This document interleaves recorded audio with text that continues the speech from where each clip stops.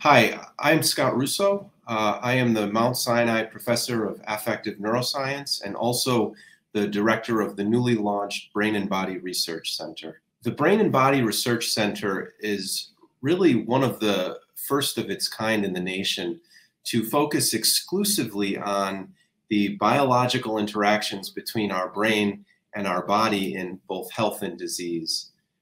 It represents a massive collaboration across basic science departments as well as clinical departments. And our goal is really to better understand a host of organic physical illnesses as well as the interactions between our mental processes and those physical illnesses.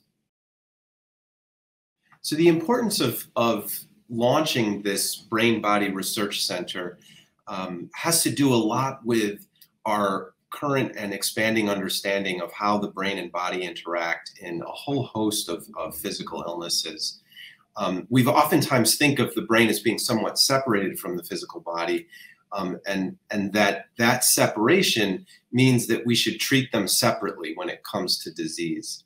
Well, the Brain Body Research Center really strips away that fundamental thought process and considers the individual holistically. So we take a whole body approach to treating disease, and we believe that this whole body approach will really allow us to make fundamental progress in conquering a whole host of illnesses, not just brain illnesses, but also physical illnesses as well.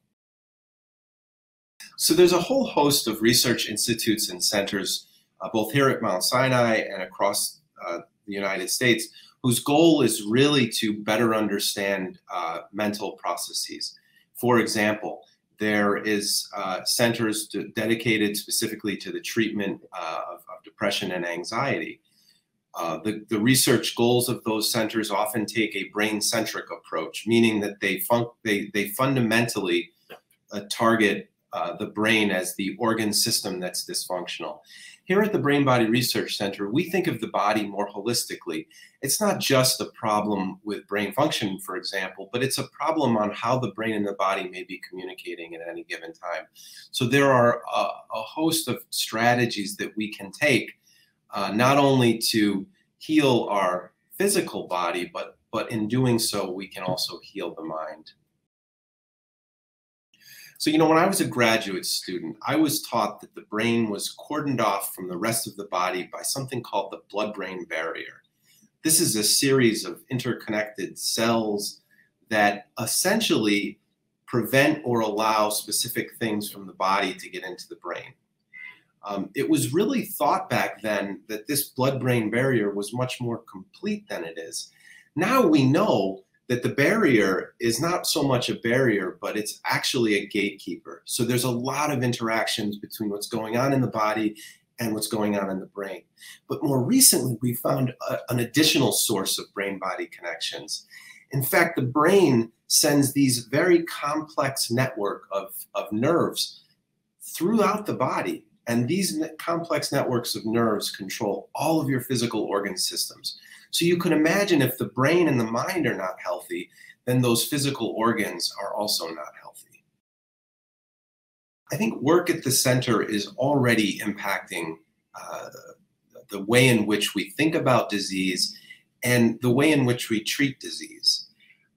In fact, despite the fact that this is a newly launched center, the reality is that the work that has gone into the conception of this center has been going on for more than a decade now.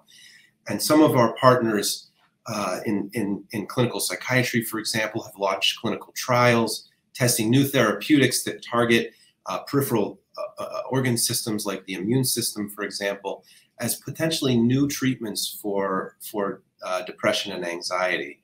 We're also beginning to learn more about how controlling our stress levels can reduce the risk for cardiovascular disease. And we're starting to understand the fundamental mechanisms that are in place that allow that reduction in cardiovascular risk. So in fact, our research hopes to launch trials that allow us to then use that information to reduce risk and ultimately conquer these really challenging and impactful diseases.